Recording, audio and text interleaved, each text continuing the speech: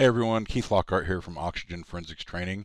This video is a short look at the Android file system extractor, this option here in our Android extraction section of our forensic extractor for our devices.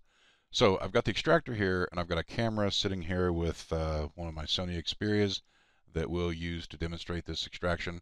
I'll just go ahead and click on it and we'll kind of read what's going on here.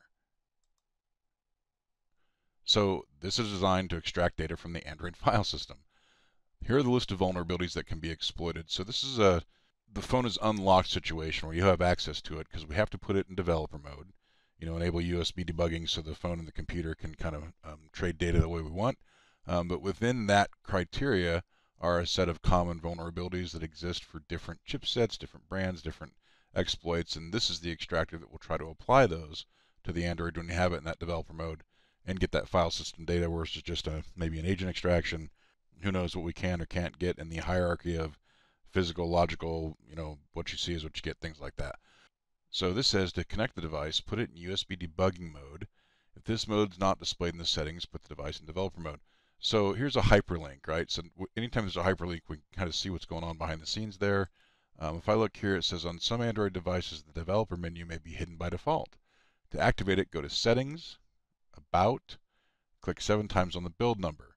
So it's kind of a standard thing in Android. Generally it's somewhere in the About phone section. So let's go figure out where it is on this phone and get this phone into developer mode the way we need. So I'll get rid of that and we'll come over to the camera. If I get this out of the way. Oops, I think I got two of them. There we go. So here's the phone. I'll just get that activated so we can see it. And I'm going to swipe down from the top and find the settings gear. Kind of bright on that screen, but there's the gear. I'll tap that and I'll get to this menu, which is, while we're here, let me just hit display and turn this down some more. All right, I'll take that. So we get in the display menu and I'll go back from there to where I can scroll in the list here. And if I get down toward the bottom, here's a system option. And what it says is language input, date and time backup. I'm going to start there. And looking for there we go, and things like this, language, gestures, backup, software updates, reset. How about phone? And there's our L3312 model, so I'll tap on about phone, and then I'm looking for what I got: support, status, legal information, certificates, usage, model, Android version, security patch. I just scroll through, broad baseband kernel, build number right at the bottom. So here's the build number we talk about tapping. So I'll do 1, 2, 3. Oh, and the phone says, listen, you're about to be a developer. Keep on tapping. 4, you're a step closer. 5, 6, 7. And then it says, hey, now you're a developer. Fantastic. And when that happens, then we have access to this thing called developer options. And on this phone, I'm going to jump back one level. And now, in my option world, I have developer options. So if I select those, then I can scroll down to this section called USB debugging. Well, debugging section, and we want to make sure USB debugging is turned on. Not off, but turned on. And it says, hey, listen, allowing this, it's intended for development purposes only.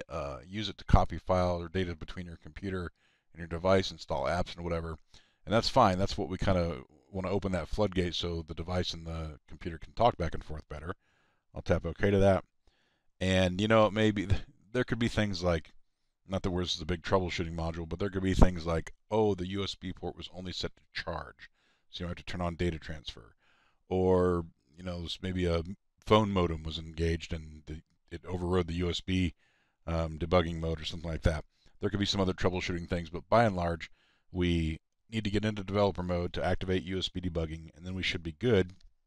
And what I'll do is hook up the phone, and what it will want to do then is a key exchange with the computer in the later operating system worlds of Android to make sure everything is secure. So I've got a USB-C cable here. I'm going to plug it in the bottom. And we should see on the screen, hey, allow USB debugging. The computer's RSA key fingerprint is, and I'm going to say yes to that or tap OK to that. And the USB, lucky enough for us, it's set to charge this device. So that's kind of a perfect example of what I was just talking about. So I'm going to come down and select transfer files. Okay, and then you see on the screen that my computer now recognizes the Xperia L3, and again, a key exchange is wanted, and I'll tap OK to that. So at that point, we should be in the condition we need to be in to elicit or perform this exploit.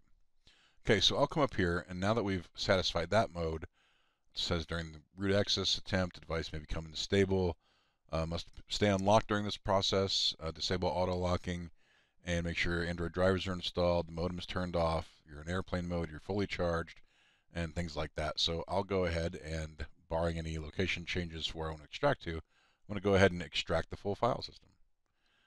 So one more debug tap there, and the device is recognized as the Sony Xperia L3 L3312, and I'll start the extraction.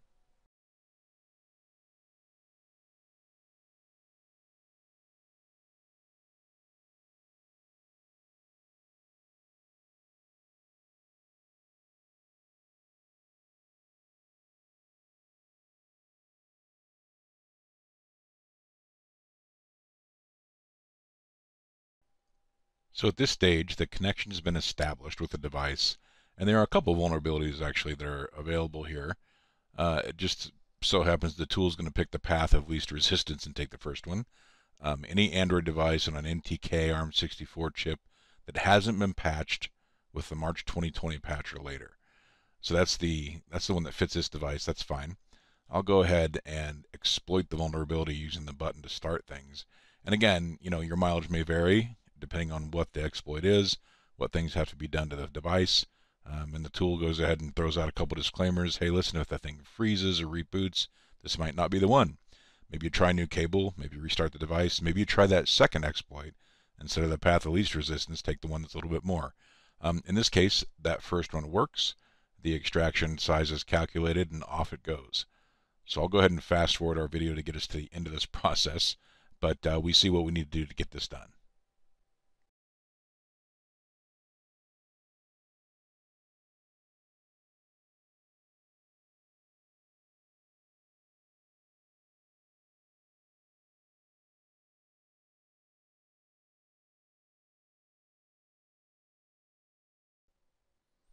Okay, so our extraction is just about to wrap up. It's about 95% or so. When that's done, a hash will be calculated for the extracted data, and then you're off to the races just importing your data into Detector for analysis, or, I don't know, give it to somebody else or whatever you're going to do with it. But we've successfully completed a file extraction of our Sony Xperia. Okay, I hope that helps shed a little light on the Android file system extraction from Device Extractor. Thanks for watching, and as I always say, keep on learning.